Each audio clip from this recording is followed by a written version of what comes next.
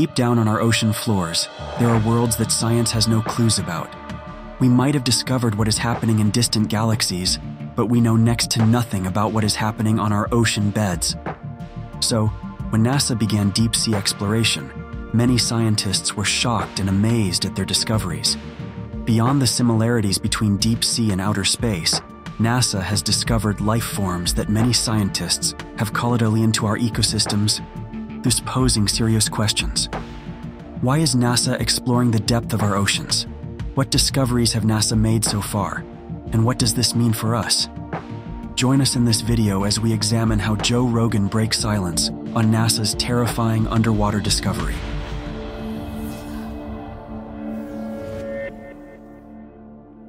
Since its establishment, NASA has been working hard to further our understanding of the universe, especially outer space. But now, NASA has decided to explore our ocean floors, hoping it will help our understanding of outer space. Our oceans cover over 70% of the Earth's surface, but over 80% of them remain unexplored. In fact, it is often claimed that we know more about the surface of Mars and the Moon than about the ocean floor on our planet. But NASA is on a mission to change this trend. The U.S. Space Agency is exploring the deep ocean to search for clues about what oceans on other planets could look like and push the limits of science and technology in one of the most extreme environments on our planet. According to its top officials, the mission is filled with wonder, danger, and a significant risk of implosion. The hope is that their underwater discoveries will help unlock some of the mysteries in outer space, while also testing some of the equipment and experiments needed for missions elsewhere in the solar system.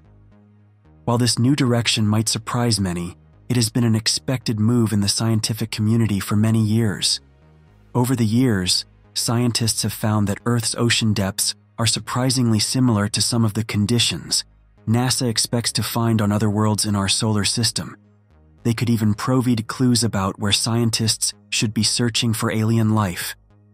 The deepest parts of Earth's oceans are known as the Hadal Zone, named after Hades, the Greek god of the underworld. It is a forbidding place, worthy of its name. Consisting of deep trenches and troughs, it extends 11 kilometers below the surface of the world's oceans. Cumulatively, these depths account for an area of seabed equivalent to the size of Australia. Yet few vehicles can survive plunging into this dark abyss. It is at these depths that NASA scientists are attempting to explore and probe the limits of life on Earth, in partnership with the Woods Hole Oceanographic Institution, WHOI, in Massachusetts. This partnership has led engineers from NASA's Jet Propulsion Laboratory in Southern California to start building a new autonomous underwater vehicle called Orpheus, named after the ancient Greek hero who traveled to the underworld and back. Orpheus is designed to map the more inaccessible depths. With visual navigation technology similar to NASA's Perseverance Mars rover, Orpheus uses highly sensitive cameras to identify rock formations, shells, and other features on the ocean floor to build up three-dimensional maps dotted with landmarks. This would allow the robot to find its way and recognize places it has already been, but should also help it shed new light on the biodiversity of this harsh environment. According to Tim Shank, a deep-sea biologist who is leading WHOI's Hadal exploration program, Orpheus is a gateway vehicle. If it works, there is no place in the ocean where you can't go. This is not the first time Shank has tried to reach the dark depths of the Hadal Zone. In 2014, Orpheus's predecessor, Nereus, was sent down to the Kermadec Trench, which lies northeast of New Zealand. Unfortunately, the underwater vehicle imploded about 10 kilometers down, most likely due to the immense pressure. After 12 hours, we saw it coming up in small pieces, says Shank.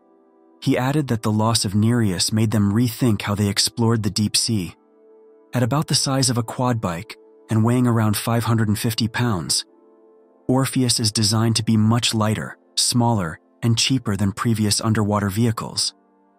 This change in design is also expected to make it nimbler, allowing it to get into trenches and vents in the seafloor that have never been explored before. For a long time, marine biologists thought that life in the Hadal Zone was impossible. But as deep-sea submersibles began venturing into the region in the first half of the 20th century, it became apparent that life could survive there.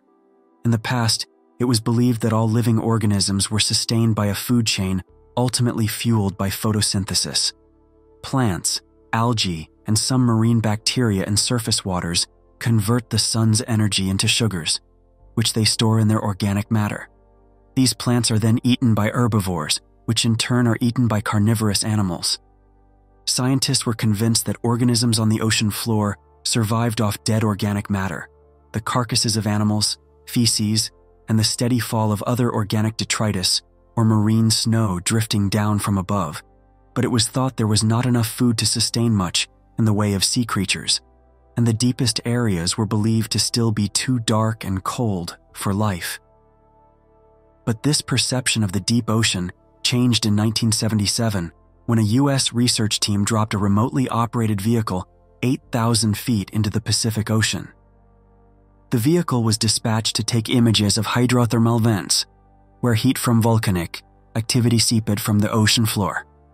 To their amazement, the scientists discovered vibrant ecosystems around the vents, teeming with marine organisms, such as translucent snailfish and amphipods, tiny flea-like crustaceans that had never been seen before. With this discovery, scientists all around the world came across a whole new way of living on Earth. They were seeing animals that don't require direct sunlight, as they live off chemicals coming out of the sea floor. However, this discovery left many scientists perplexed. How could species in the Hadal Zone survive such crushing pressure? In fact, the pressure is at 15,000 pounds per square inch. At this depth, this pressure would squeeze out the individual cells of an animal. However, since that first sighting in 1977, scientists have discovered that organisms living at such depths have adapted on a cellular level to survive down there. Creatures in the Hadal Zone, such as giant amphipod crustaceans and snailfish, have enzymes called piezolites that stop their cellular membranes and proteins from being crushed under extremely high pressure. The piezolites counteract the pressure by increasing the space that proteins take up inside the organism's cells to counteract the weight of the water around it. It's like putting the stakes up in a tent, says Schenk. Discovering organisms that can not only survive, but also thrive in such an oppressive environment raises essential questions for biologists looking beyond the realms of our own planet for alien life. The question is, might it also be found on other ocean worlds? For example, the pressure level between Europa, one of Jupiter's moons, and the Hadal Zone is awfully similar. Europa is said to have a saltwater ocean that is thought to be between 40 to 100 miles deep and contains twice as much as all of Earth's oceans combined. Also, sunlight doesn't penetrate below Europa's thick ice sheet, which is crisscrossed by cracks and fractures.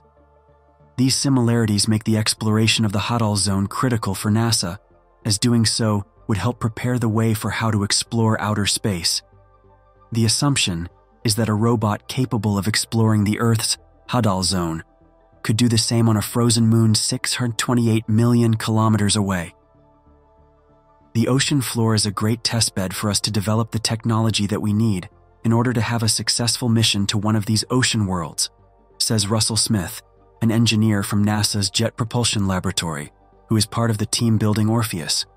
However, a robot operating in outer space or the deep ocean must be completely autonomous. The robot has to be able to make decisions, says Smith, noting that the aim is for Orpheus to be able to detect and classify environmental DNA and chemicals in the water, as well as bring back samples from the ocean floor. However, building a robot for the Hadal Zone would be incredibly challenging. Orpheus has to withstand intense pressure and extreme temperatures. This is because the water in the Hadal Zone is just above freezing, but in the hydrothermal vents, temperatures can reach 370 degrees Celsius. Developing a vehicle that is going to survive is really hard, says Smith. You need really thick walls to prevent the electronics from getting crushed or wet. Orpheus is partly constructed from syntactic foam, a buoyant material composed of microscopic glass spheres set in epoxy resin. The foam used in Orpheus comes from leftover material produced for film director James Cameron's Deep-Sea Challenger, which descended to the bottom of the Mariana Trench in the Western Pacific in 2012. As it is pitch black in the deep ocean, Orpheus is equipped with a huge flashlight. If the light stays on the entire time, it will quickly drain the robot's battery, leaving it stranded at the crushing depths. To conserve power, Orpheus will switch to a low-power mode when it isn't taking images or samples, says Smith. As part of these missions in 2017, NASA launched the Systematic Underwater Biogeochemical Science and Exploration Analog, also known as SubSea, to bring together the fields of space and ocean exploration. To date, they have carried out 2 missions with remotely operated vehicles to hydrothermal vents in the Pacific Ocean. The volcanic activity around the Loihi Seamount, around 30 kilometers off the coast of Hawaii, and Gorda Ridge, 120 kilometers off the U.S. coast where California and Oregon meet, is thought to be similar to what may be found in the ocean worlds on Europa and Saturn's moon, Enceladus. According to Darlene Lim, a NASA geobiologist who is leading the SubSea program and preparing astronauts for exploration of the moon and deep space, the whole project was predicated on finding areas in our deep ocean that had a really good analogous nature to what is predicted to be active in places like Enceladus. Scientists used the 2 SubSea missions to better understand the geology and chemistry of these vents and the life found around them. While it was somewhat hidden from us for hundreds of years, the Hadal Zone is far from being devoid of life, as it supports a very rich and somewhat alien ecosystem. One of the deepest dwelling creatures found to date was a giant amphipod that was more than 3 inches long and lived more than 5 miles beneath the surface in the deepest part of the Peru-Chile Trench known as Richards Deep. Named Eurythanes atacamensis and closely related to shrimp, this crustacean is a scavenger that lives off bits of dead sea creatures that drift down from above. It was discovered in 2018 by researchers, including Johanna Wieston, a marinebiologist at Newcastle University. It is thought to be among the most abundant of the creatures living in the trench, alongside at least 3 species of strange and rather fragile snailfish and long-legged isopods. Each has evolved to survive extreme pressures, cold temperatures, and pitch blackness in the Hadal Zone. These vents are very innocuous, says Lim. You have to look very closely for a temperature change in the water coming up through the ground and interacting with very cold seawater. Even that act alone is very valuable for how we might anticipate having to do exploration on some of these ocean worlds in our solar system. While sending robots to Europa and Enceladus may still be decades away, NASA scientists are already applying what they have learned from deep ocean exploration to space missions. In 2024, NASA is expected to send a robotic rover to look for water ice at our moon's south pole. The mission, known as the Volatiles Investigating Polar Exploration Rover, or VIPER, will study ice near the lunar crater Nobile in hopes that it could be mined as a resource for rocket fuel or drinking water. While not operating underwater, a rover roaming on the moon will face many of the same technical challenges. We're taking all the learnings from SubSea and applying it to VIPER, says Lim, who is also the deputy lead project scientist on VIPER. The SubSea program aimed to ensure that scientists met their research goals in highly challenging conditions, both from a communications and technology perspective. From an operations perspective, ocean and space exploration also have a lot in common. In both fields, robots are sent to explore treacherous environments that humans cannot reach, supported by remote teams of scientists.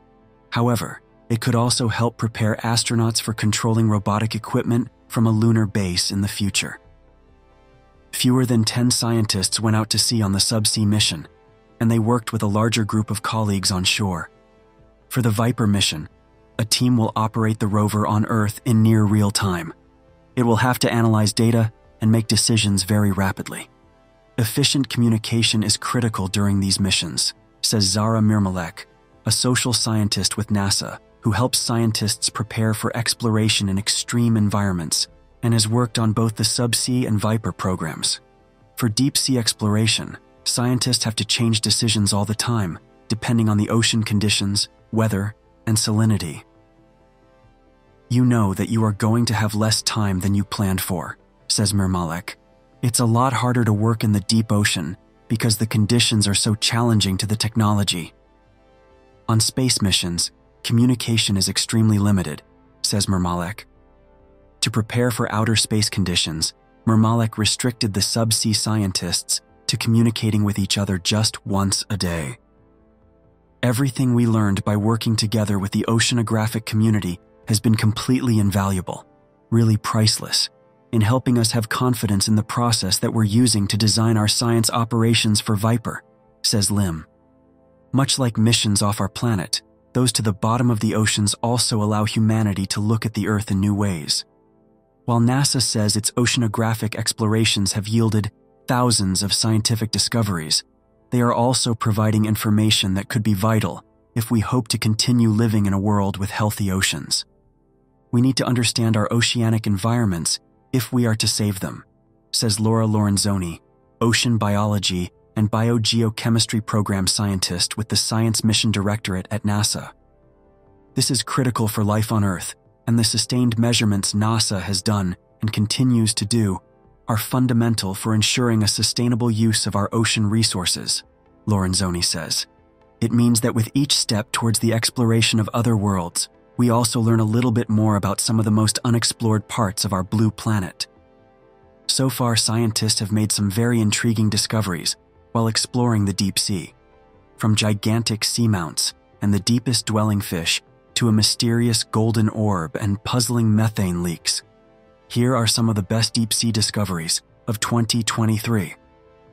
In September, researchers of the National Oceanic and Atmospheric Administration, NOAA, dredged up a mysterious golden orb from the seafloor in the Gulf of Alaska.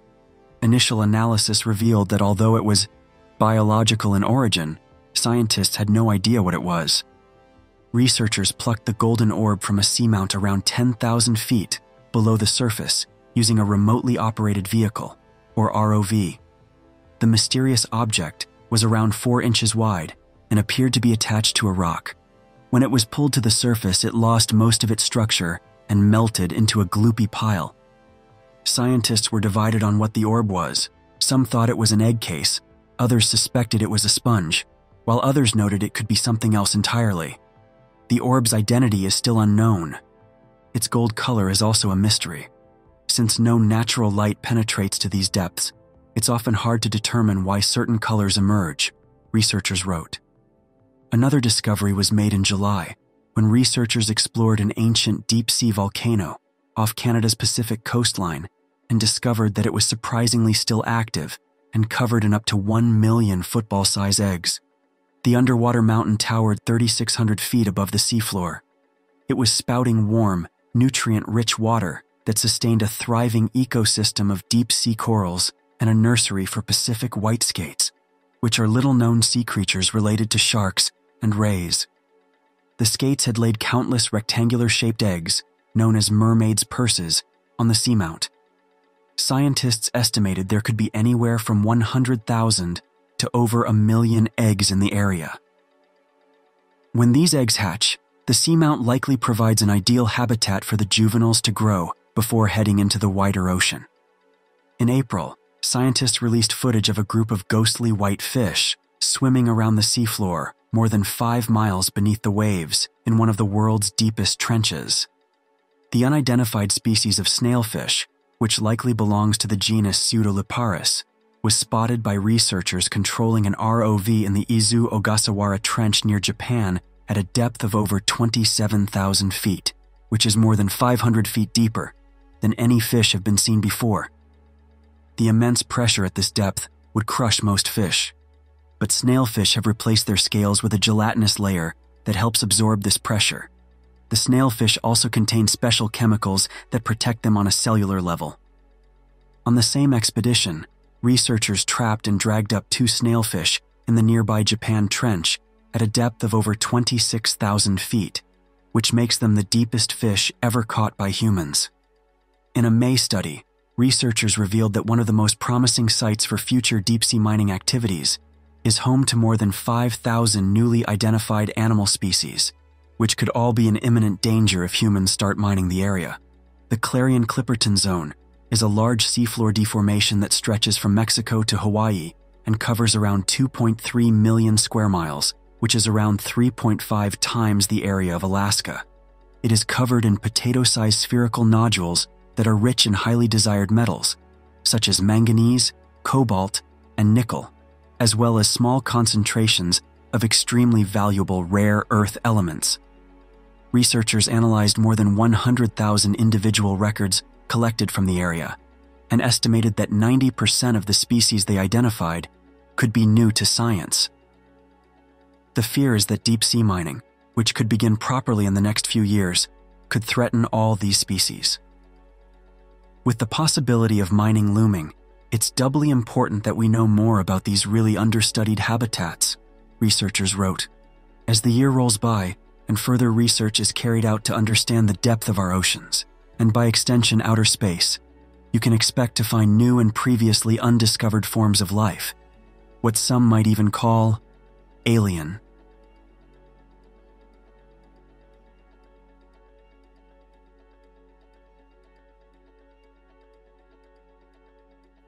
Thanks for watching another episode of Voyager. While you're still here, make sure to click the video on your screen for more mind-blowing videos about space.